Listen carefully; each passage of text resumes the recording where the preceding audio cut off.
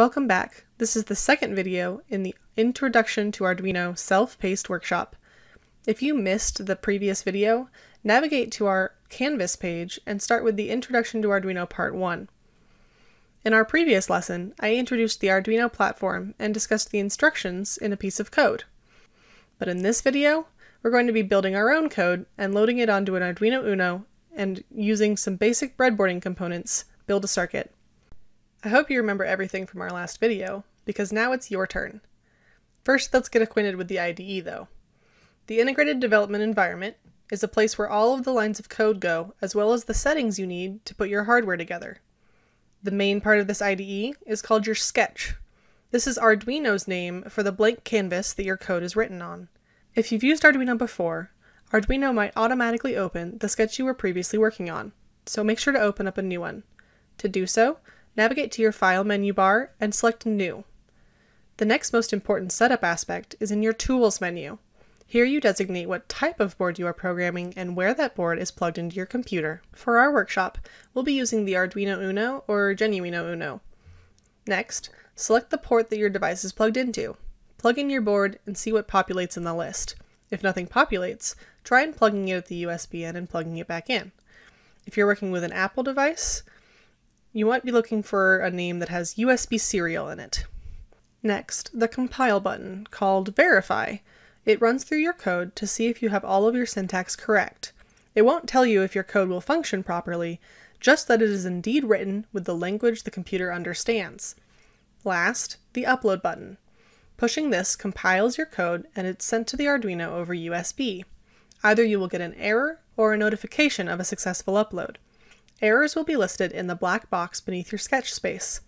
Go ahead and upload a blank sketch to your Arduino and make sure that everything is talking, as well as to wipe any previous sketch from the UNO. If this doesn't work, try restarting your computer, as pending updates affect USB ports on your computer most generally. Okay, now it's your turn. I want you to take a moment using the commands we talked through in the previous video to do all of the instructions listed on the left. In the setup, define the mode of pin 13. In the loop, write a high signal to pin 13, delay 2 seconds, write a low signal to pin 13, then delay a half second. As a reminder, some very useful commands are void setup, pin mode, void loop, digital write, delay, and in general, don't forget about your semicolons. Remember, we aren't using any parts yet, just the Arduino. If you need a challenge, see if you can adjust the tempo of your code to blink like a heartbeat, and then blink Morse code for SOS. Short, short, short, long, long, long, short, short, short. When you're ready, we'll move on to the next exercise. Follow along as I build the code you just did in the Arduino IDE. I start by putting comments in my code, showing the instructions from the previous slide before writing the line of code that will satisfy them.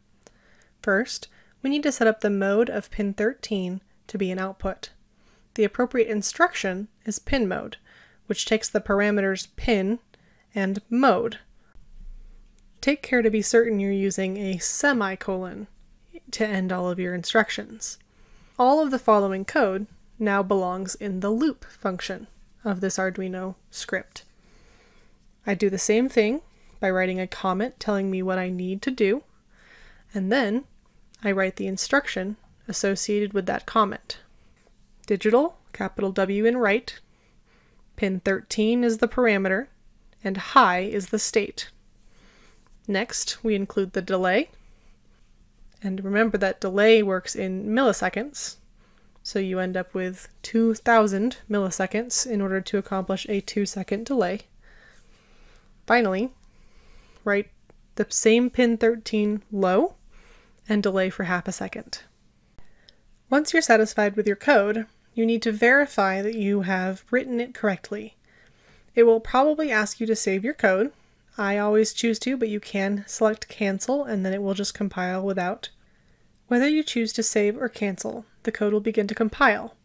If each line was written correctly, then the message area, the bottom left, will show compiling, and once the green progress bar finishes up, the message area should read done compiling. In the event the code does not compile correctly, an error will show up in your message area and a detailed description will appear in the text console, or black box, beneath it.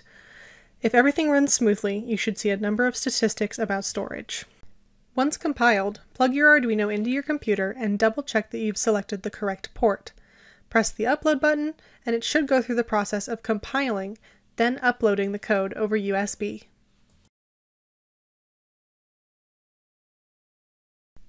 During upload, the Arduino should blink on the LEDs labeled TX and RX. That way you know if it's communicating with the computer. Once you see the done uploading in the message area, your LED attached to pin 13, labeled L, should blink. Now that you've made the Arduino blink on the onboard LED, let's talk through some common errors that you may have encountered. In this code, we've placed these errors. See if you can spot them all. Did you find them? The first one I noticed is the pin mode instruction. The pin mode instruction requires two things: a physical pin and either input or output. You see the word pin is here, but no declaration of what pin means. This alone will throw an error. But right afterwards, the instruction output is not the Arduino teal color, like low is in the loop. That means that Arduino won't recognize it as the same instruction as output in all caps. Make sure you double check that the case of your code is correct. In the loop, the first line of digital write should have the pin and the desired state of the pin. While 1 is considered on, it doesn't actually work to put a 1 in the state parameter for this function. You must either place a high or a low, and make sure that it's all in uppercase. The next line is a delay, and it's of 2 seconds. Do you see anything wrong? If you say semicolon, you are correct. It is missing the period at the end of its statement. Without it, the computer will try to run both the delay and the following command to digital write at the same time, which isn't possible. Make sure to include a semicolon after every completed instruction. Do you see anything else that might be incorrect? If you say too many semicolons after digital write low command, that's a good eye, and you're correct to think it doesn't look right. But in reality, the computer is going to look at that and say, you want me to digital write 13 low, then not do anything, and then not do anything, and then not do anything. It'll move on to the next command with no problem. While it doesn't look nice, it won't actually throw any errors. The last thing you likely might have come across was that the delay is split onto 2 separate lines. Arduino treats white space as something to ignore, so the Arduino really only sees delay 100 semicolon, all as a single statement. Spacing and carriage returns don't change the way the code is read. If you have a messy script, you can always select all of your text using Control-A on Windows devices or Command-A on Mac, and format using Control-F or Command-F. This should adjust all of your indents and brackets to be consistently aligned. Now that you've made the onboard LED blink, it's time to set up physical components to be connected to your Arduino. These components are the LED, resistor, jumper wires, and a breadboard. The LED has polarity, meaning it only permits energy to flow in one direction. The longer leg is known as the anode, the shorter, the cathode. The cathode also has a notch out of the round casing on the LED. Current flows in a diode from anode to cathode, so the anode is the positive side and the cathode is the negative side. The resistor is a device that limits the flow of electricity. It resists the flow of electrons. In this example, we're using an orange-brown resistor, which translates to 330 ohms, but a 220 ohm resistor is also acceptable, colored red-brown. Jumper wires are just wires with convenient connectors on the end.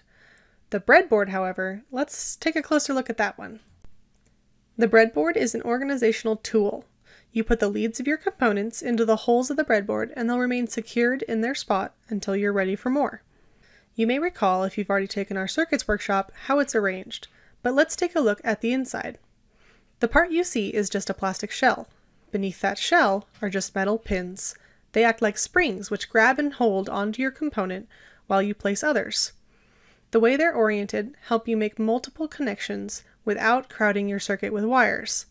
The middle section is usually where your components would be arranged. There are 2 columns of 30 individual rows, meaning you have 60 unique connection points. Each separate row has 5 holes that you can put the metal legs of your components into. The 2 outside columns are called rails, and they're generally used for powering and grounding the breadboard. One usually has a red line with a positive symbol, and the other usually a black line, sometimes blue, with a negative symbol. So let's put it all together. Remember, always unplug your Arduino from power when making any changes to your circuit. This is to protect both you and your devices. Here, you see both the components on a breadboard and a schematic drawing of the circuit.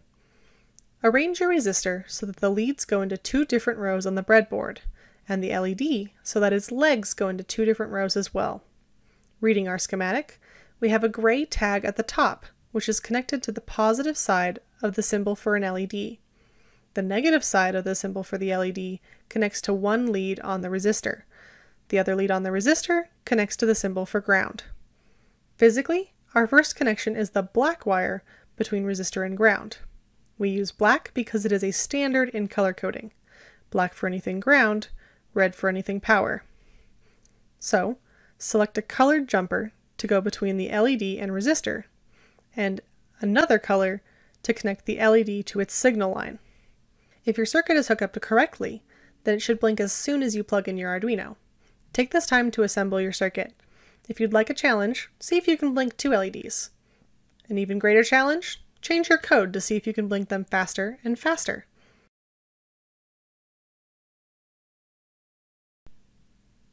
You're welcome to follow along as I assemble this LED circuit on my breadboard to attach to my Arduino. First, this is the LED that we'll be attaching. It has a resistor and a slew of jumper wires. Now, my breadboard. I'm going to select any 2 rows and slide the leads of the resistor firmly into the breadboard contacts.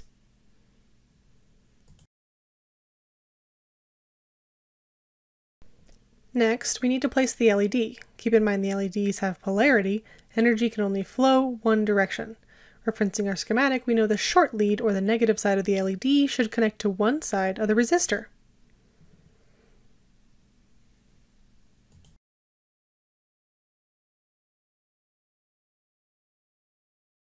Finally, we need to connect our circuit back to our Arduino. I'm going to use a black jumper cable to go to the negative side of the resistor and a blue jumper cable to go to the positive side of the LED. Bringing our Arduino back into the picture, I can connect the jumper in the same row as the LED to pin 13 on the Arduino. Next, the black jumper needs to be connected to ground on the Arduino to complete the circuit. Plug in the Arduino, and if it blinks, great job! If not, recheck the onboard LED labeled L next to your pin 13 on your Arduino. If that's still blinking, you should double check the hookups on your breadboard. If that indicator light is not blinking like it was before, unplug your Arduino and make sure you have power and ground wires separate. Double check that the on light also illuminates when you plug in your Arduino. Now that we've had a look at the physical hardware, let's discuss some of the hiccups you might have encountered. You can choose to do this exercise with me by using the Copy and Tinker button underneath this design. Open it up and let's get going. The topmost LED is our baseline case. It's a correctly hooked up LED, both hardware and software. The LED beneath it is on, but it's very dim. Do you notice anything different between its circuit and the one above it? That's right, the resistor has a different color band. In this case, the resistor used is a 10,000 ohm resistor, over 3 times the value in the previous correct circuit. This resistor is reducing the current flow to the LED so much that it doesn't have enough to properly light. So our first case for a dim LED is an incorrect resistor value. Now, let's look at the next case. Do you see anything physically different between this and the first circuit? No? I agree. That suggests to me that it must be the code. The code used to light the LED is shown on the right. Do you see anything missing? In the setup, the pin mode has been grayed out. This means that the software is ignoring the command which sets the hardware up to provide power to the LED. Without the command pin mode, the LED has a similar problem as the circuit with too high of a resistor value. The hardware doesn't provide enough current to properly light the LED. By uncommenting the pin mode command, the LED will light up correctly. Let's look at the next circuit. Do you see anything different? This is a sneaky change, but the power and ground are swapped. Remember, the LED only permits flow of current in one direction. Putting power in the ground spot and ground in the power spot, there's no light whatsoever from the LED. It is very common to see an LED placed backwards, so if you're getting no light at all, double check the polarity. Now on to our last circuit. Notice anything? The light is much brighter than our base case. In this diagram, you see a little exclamation point next to it. The software is trying to help you out. It says there's too much current for the LED. Not so much that it's going to immediately explode, but enough that the LED will degrade significantly faster than its protected counterparts. All in all, making sure an LED behaves as you expect can be tricky, but following these checks, resistor value, code, circuit orientation, you can generally find any problem with a misbehaving circuit. Completing this exercise brings us to the end of this second Arduino introductory workshop video. Now that you understand outputs, why don't you join me in the next video where we'll go through inputs.